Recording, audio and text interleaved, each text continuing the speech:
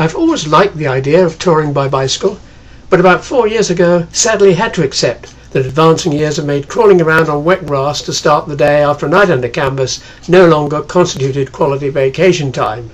My fully equipped Urbanite tourer was now more bike than I needed, so regretfully I sold it and bought a tiny A-Light 400 camper which could be towed behind my Mazda Tribute. Although little more than a tin tent, the level of sleeping comfort available, compared with under canvas, was positively decadent. During the day, it could be reconfigured into a living room. Well, sort of. I now gave some thought to building up a lighter replacement bike with more sporting handling and performance than the somewhat ponderous tourer, but still capable of carrying some payload if required. I was fortunate, for a nominal sum, to locate a 1987-ish Norco Monterey, a popular sports tourer design which featured an unusually good quality Tange 900 double-butted chromoly frame. Its somewhat mediocre array of components had enabled the price to be kept below $400. The heavy one-piece crankset here was typical of the cost engineering employed, with chain wheels actually riveted in place.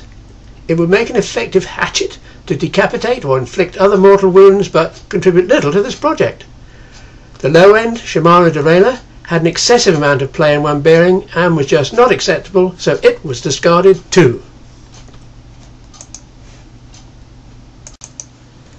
I had a collection of Campinola parts to hand from previous projects, so I replaced the crankset with a 1980 Campy record assembly and dug out some old Campinola record single caliper brakes from the same source as the crankset and bolted them on too. To satisfy a long-held curiosity, I replaced the original drop bars with a Nitto moustache set. In addition to supporting my camping adventures, if things were satisfactory, I decided to evolve the bike into an all-weather, all-season general utility bike. I therefore released the purse strings to realise a long-held ambition and ordered an 8-speed Shimano Nexus internal hub. The installation required the spreading of the rear dropouts by about 6 mm, and I just used the method described in Sheldon Brown's website on the subject of frame spacing. It's quite straightforward. The wheel was built up with a new black Mavic Open Sport rim, and installation, although completely different from a cassette, was easy enough. In this configuration, I put quite a few kilometres on it. This included the support of my A-Light 400 expeditions, as had been the intention.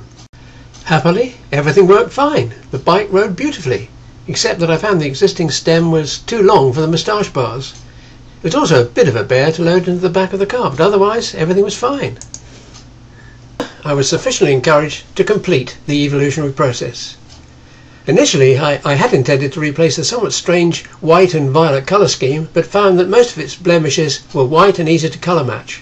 The violet was really in very good condition, and what finally persuaded me to leave it as it is was the surprising discovery that my mudguards of choice, the Blade Runner Trek Reflex, produced by Axiom, came in a colour which went with the violet. These units are very nicely made in two tones and feature plastic end caps on the stays. No more bits of sharp wire sticking out. As you can see, I also bought a very nice Axiom rear rack.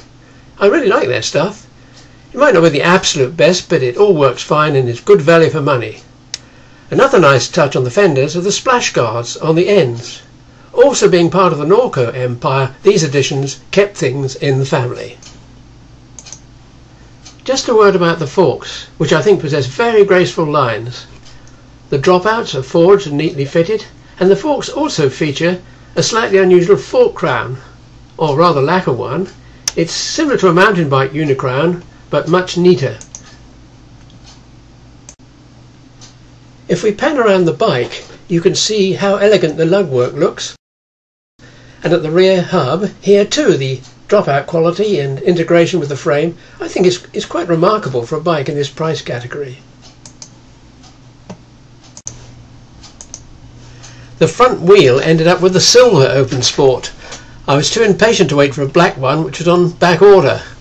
The machine sidewalls are remarkably well finished and contain within them 700 by 32mm Panaracer Pacella tyres, a type that I've used for years. The hub is a Shimano 105, which I had on hand, and I must say I find the appearance of the complete wheel very attractive.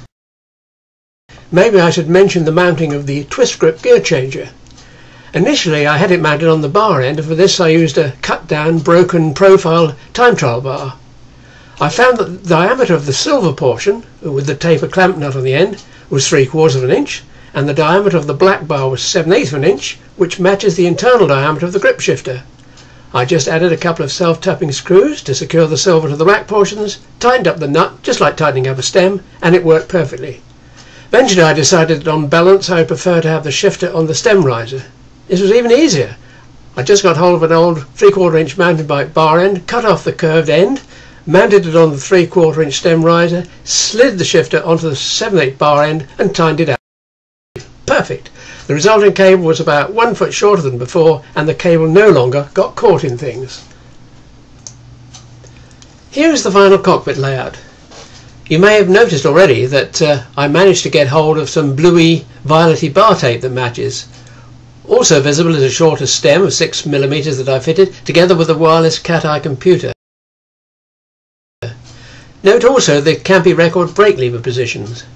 The mechanical advantage is way better compared with having to reach over or under the hoods to brake, as is the case with normal drop bars.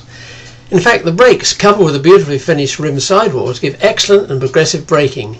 Another advantage is that in headwinds the hand position on the hoods is closer together, about 12 inches, versus about 17 inches with the drop bar, giving a smaller frontal area. That being said, even after many kilometres I'm still not completely sold on the moustache bars. The hoods tend to be too far away, the drops too close, and the bar ends too far apart. That's 53 centimetres. In fact, I did revert to drops for a short period, but didn't like the anatomic bend profile. To conclude, one or two additional features might be of interest. For any gearheads, the chain wheel has 42 teeth and the rear sprocket 19. This gives a gear range between 30 to 90 inches, which suits me fine, and of course there are no duplicates. Nexus sprockets are easily available in various sizes and cost $8 each. They are retained by an easily removable circlip and are also compatible with Sturmey Archer internal hubs. The frame-mounted tool bag is yet another Axiom product. The reason for the location is to permit a rear rack bag to be fitted. This one is extremely commodious and will easily accommodate enough kit for 2 overnights. Axiom lost out here. This is a Europe-bound product which I picked up in a sale at a bike show. The nicely made green fuel stand which I fitted is perhaps the optimum for carrying lighter loads on the rear. However, I particularly like them because they don't interfere with pedal rotation. Although I spent far more on this project than I normally do, the outcome is very satisfying, and I now have a virtually new machine which will last for years. It steers and handles more like a racing bike, and its sprightly performance permits very respectable speeds to be maintained without undue effort.